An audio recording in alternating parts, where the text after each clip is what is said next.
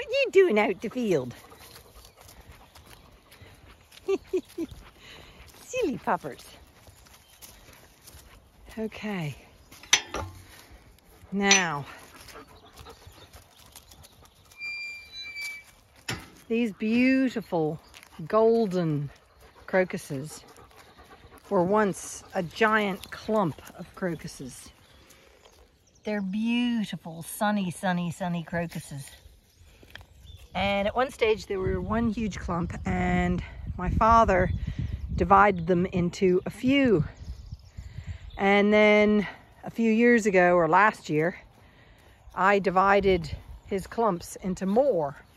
So here's some of the ones I divided, and then you can see there's another one that I transplanted, and here's another one I transplanted. So all these yellow crocuses came from one clump of crocuses that used to be right here. Isn't that right, kitty? Yeah. So the crocuses have slowly been spreading. Like this clump here, I don't have to really separate it yet, but I will in a few years, just because to spread them out so that they're in more locations. But the other thing that I've been spreading is down here. This is the big lime tree, one of the big lime trees. We have 1, 2, 3, 4, I think we have 5 lime trees here, big mature lime trees. 3 in fields and 2 in the woods.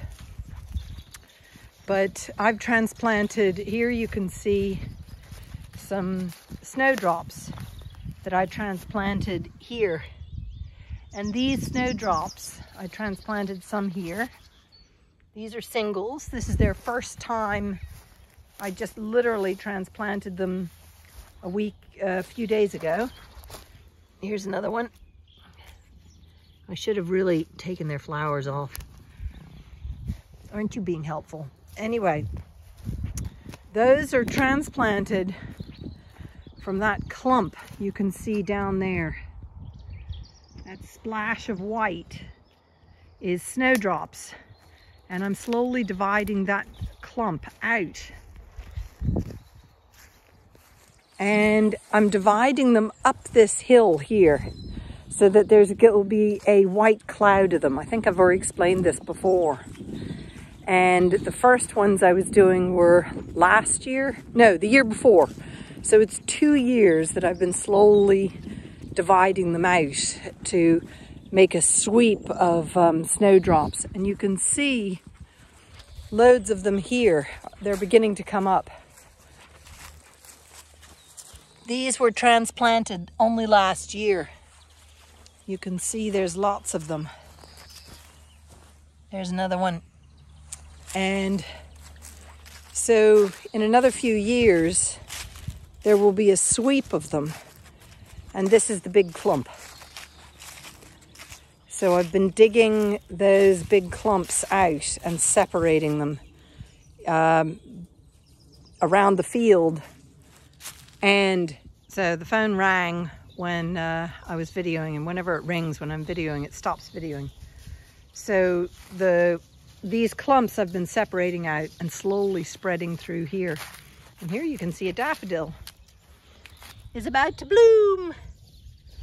But here's some of the snowdrops that I divided out last year. There's one that is not flowering, and there's one that is flowering. So that is probably last year, and that's probably the year before, because they usually don't like. So here's one from 2 springs ago. And let's see if there's some more babies that haven't flowered. So that's another baby from 2 years ago. But next year there'll be even more. I can't spot them straight away, but there will be more because the leaves are coming up at the moment. So you can't see, like here, this is snowdrops. That's a snowdrop that's not flowering this year, but will snowdrop will flower next year. So this one I transplanted last year. And this one was the year before, and this one was last year. So you can see the difference. The flowers, they'll flower in the following year. Yes, hello. Yes, kitty. Brr. Yes. Ow. Those claws are very painful. You're a painful cat. So, a sweep. I can't wait. It'll take a few years because I've got to finish those clumps. What are you doing? Don't destroy the snowdrops. You've rolled all over the daffodils. So all those snowdrops will be spread. It'll take me a while because I'm doing it here and doing it in other locations on the farm. But it's great. They will end up loads all over the place of snowdrops.